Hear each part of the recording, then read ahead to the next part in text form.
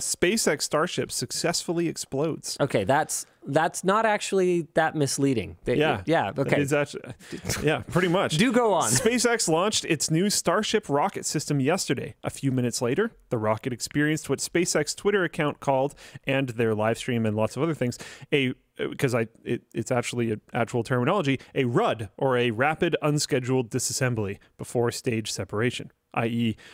kaboom. Much online commentary has framed this as a failure, but it wasn't. It was a test flight for a new, more powerful rocket system. The flight was unmanned, and there was no reported injuries or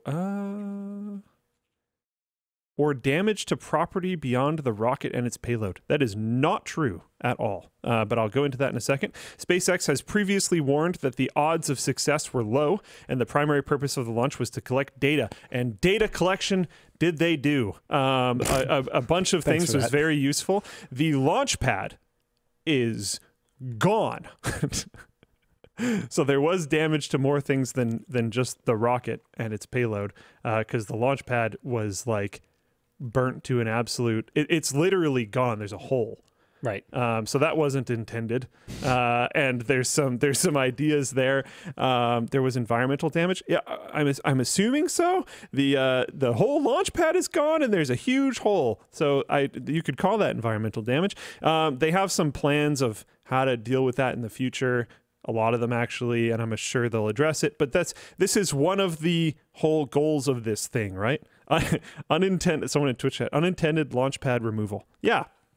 You know, they rapidly prepped the site for new development. Kerbal Space Program style. Let's go. Yeah. So I think is sweet. Someone apparently got hit by debris. Did they actually? That's what someone's saying. A car got hit 500 meters away, which is 500 meters from a launch site. Probably shouldn't park your car there. Well, note for next time. I mean, yeah, but also like it could have been a lot more than 500 meters too. Yeah. I'm not going to believe any of those things unless I see official details. Ooh, is this a screenshot of the launch pad? Yeah, okay. I'm coming over to your laptop. Yeah, so damage to only the Starship is a not so much, because there used to be a flat launch pad there. We call that a whoopsie doodles. Yep. But again, like as far as my understanding goes, they were aware that there might be some problems there, and they already have plans for fixing it for next time. This is what tests are kind of about, right? Like, there's going to be problems. The fact that it blew up was not actually like an issue. It was fine. They went into this 100% expecting that could be a very likely outcome, right? If my understanding was correct, they expected it to land in the water and be like not properly recoverable, even if it didn't blow up. Mm-hmm. So like, yeah, it's a thing. Yeah. But yeah, that's cool. If you haven't seen it yet, I don't think we're going to show the footage here, but you should go watch it because it's actually like really cool. Yeah, it's pretty wild. Yeah. I've read some theories. I don't know how much of this stuff is true, but some of the issues with the launch pad are why some of the boosters didn't actually fire properly. So the boosters not firing properly might not be as big of an issue as we initially thought, because I think it might be related to the launch pad. I don't know if that's true or not. I've seen a lot of information on this that has already been debunked. So yeah, look into it yourself if you want. The amount of armchair scientists has been very fun to watch. These idiots, they should have done this thing. Yeah, sure, dude. Yeah, but whatever you say. Yeah, like there's plenty of things, as far as I can tell from actual real sources, that like they did think of. But you're gonna think of different things forever, and at a certain point, you just need to test what you got. It's kind of like a lot of the things that I see in the comments under our videos. Like a really good one is at some point I was talking about how we've reordered more screwdrivers, and someone basically was like, after the failure of the backpack and screwdriver, how could he possibly be ordering? Okay, come outside your little bubble that you live inside for 2 seconds. Yeah. Or like, would you even be willing to consider that I am a just marginally rational being for a moment, and that I wouldn't throw good money after bad? If I'm ordering more, okay, if we're working on Lux backpack, if we're working on new colorways of the screwdriver, if that's happening, could you not consider a reason other than me being phenomenally stupid that I might be ordering more of them, right? Like, Oh, right. Sorry, I actually worded that wrong. Maybe I am phenomenally stupid, but it was probably successful, right? Otherwise, I would be phenomenally stupid to be ordering more. So if your brain can't handle any reality where I am not just spectacularly dumb and these were a failure, maybe the problem is you. And it's the same for, looking at stuff like this. Like, a lot of experts do work at SpaceX, and they've done a lot of stuff that's, quite frankly, just mind-bending, game-changing. Yeah, utter failure. LTTstore.com says HB Curb over on Twitch orders more failed products that mysteriously sell out. It's probably a conspiracy. I'm probably hiding those products in a warehouse somewhere, just shoveling them in there so that I can pretend they're sold out so that I can order more.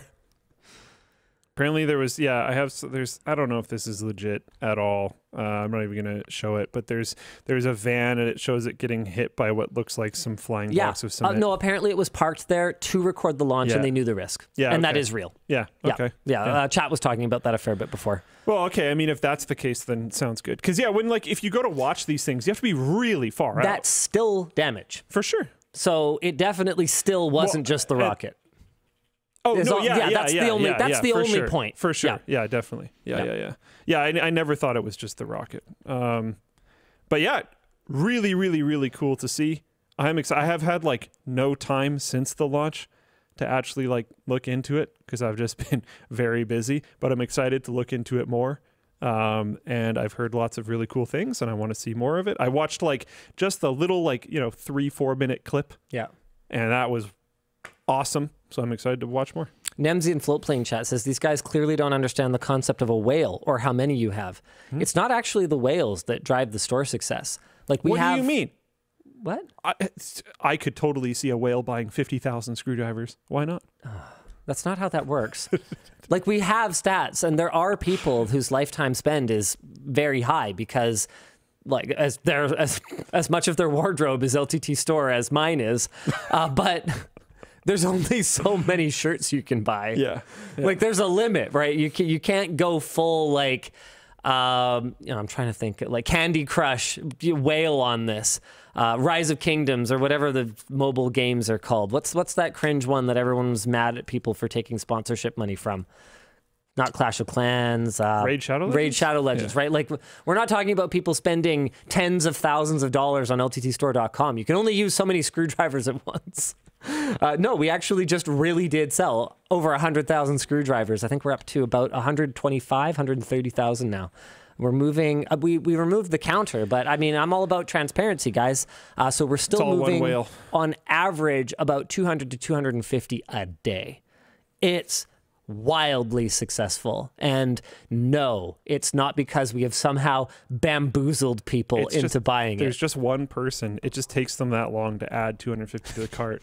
I'm telling you, man, it's just one whale runs the whole store. Okay.